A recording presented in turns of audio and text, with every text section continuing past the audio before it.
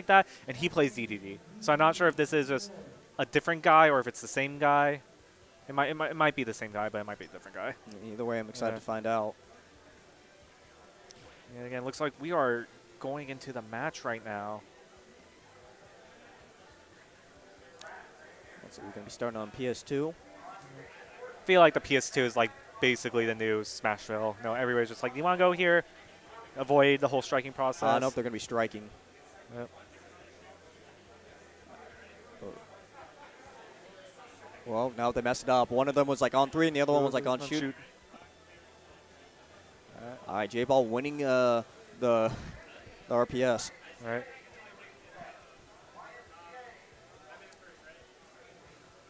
Striking stages.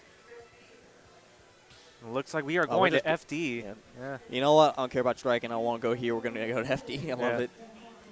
I mean, as long as we don't go here, we're fine, you know? Yeah, okay, like I guess Luigi board plays Luigi. Let's see who JBall is going to play. Dedede, like I think you guessed? Yep.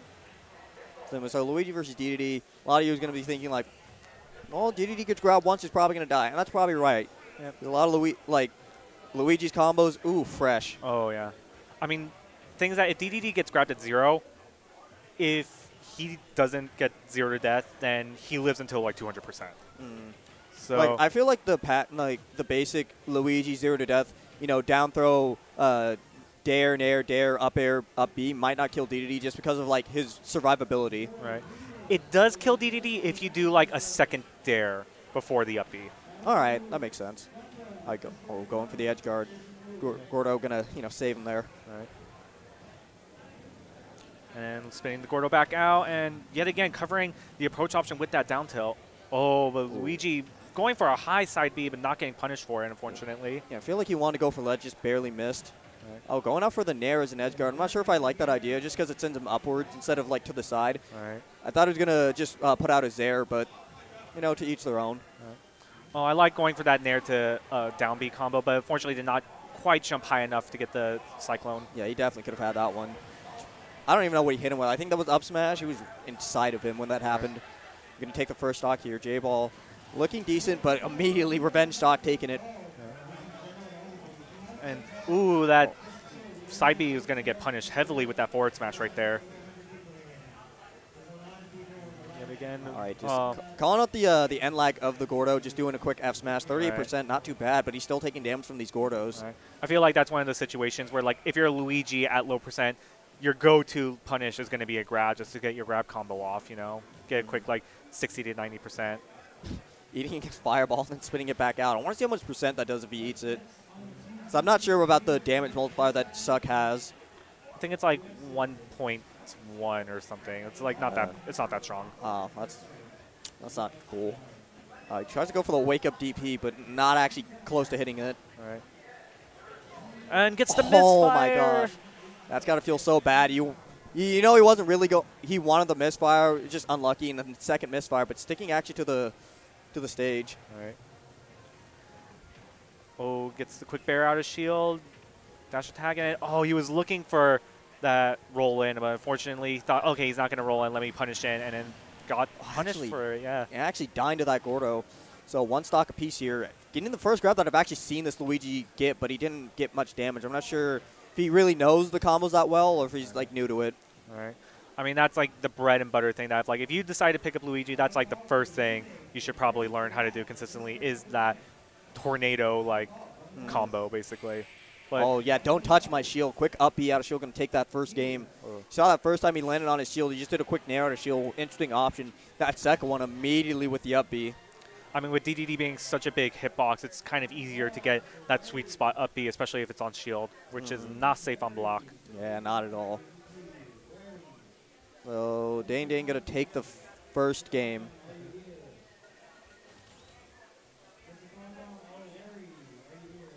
So good stuff to both players. Again, I'm really surprised about the FD pick, just because both these players, I think, you would think would benefit a lot off of having platforms to like extend pressure, but you would think that the Dedede wants FD just for like the traps, so Luigi can't land. Right. To which I can understand. I know, like Luigi, like a lot of like platforms can kind of like get in the way of certain combos, but like they can also extend them to hell and high water. So That's true. Let's see. I think we're going through the stage picks. I'm not sure. Yeah, I think these might be new players, not really knowing how the stage picks works. And over here in SoCal, we do 2 stage bans. and no no days, right? Yeah, there's no stage clause. Yep.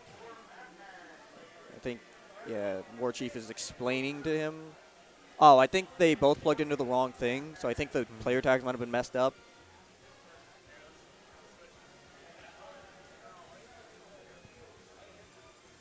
Yeah, I was explaining to them how both of them go out. All right.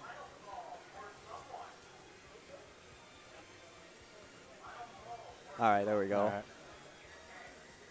Now we need to switch back the tags. All right. So I definitely think I think we got the names wrong. Whoops. Yep. Or not? I don't think so. Yeah, I think it's still DaneDane. Yeah. Yet again, Luigi did well, but is he considering maybe a character switch based off of the stage choice? True. Yeah, I don't know. I think they're thinking about it. I wouldn't switch off to Luigi. It ended up working out. Yeah, it was a one-stock game, but he still had a pretty dominant that one stock. He was at low percent. He got that up B. Let's see where we're going to be going.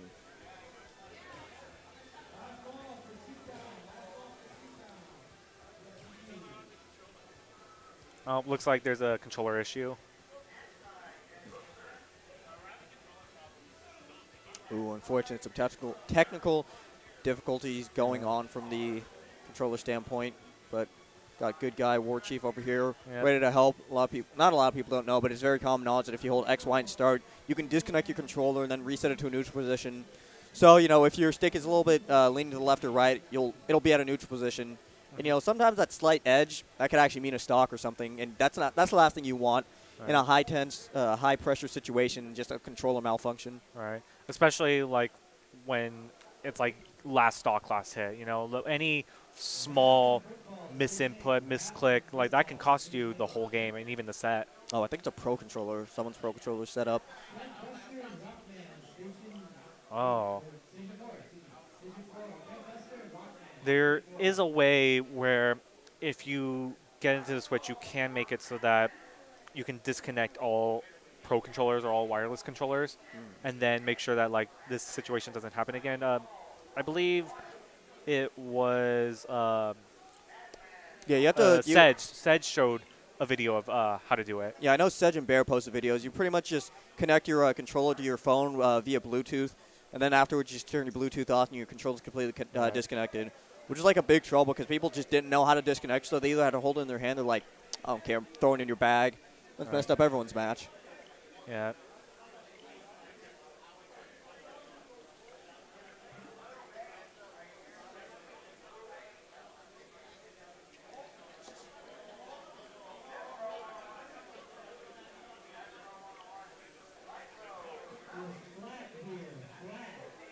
I think we're finally fixing the controller issues. Yep, just 2 USB controllers.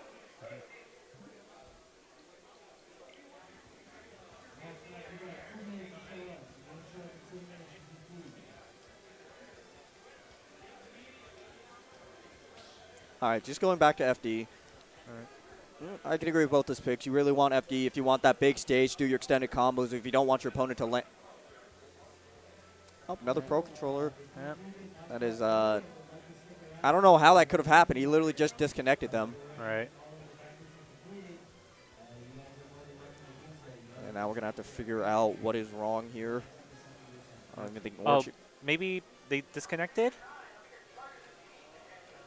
At least you would have thought so. Yeah. I think the pro controller person actually.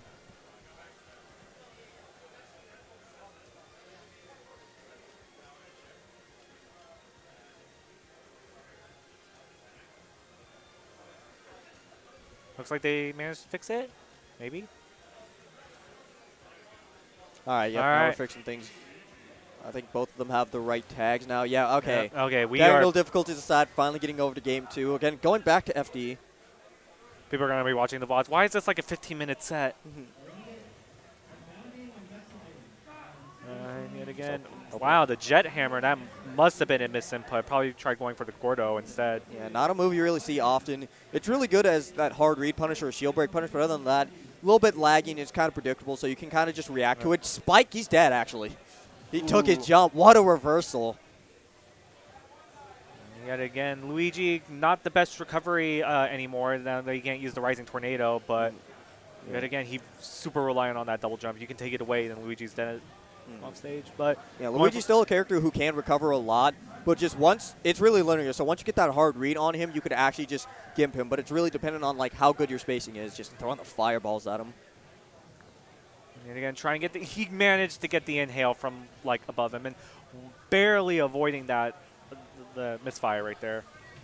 Oh, just misfiring again. Hit the Gordo and him. I'll give you all this damage. Still not taking the stock offers. You would assume that he probably just wants to go for an up smash or an up B, but doing that he has to get right inside of this Dedede, and he's doing a really good job of just keeping him out. Gordo almost taking him off the top, 113%. Trying to avoid him, run off fair, get him. 3 stocks to 1 now. This Dedede, off that first reversal, he's gained so much momentum, but that up B.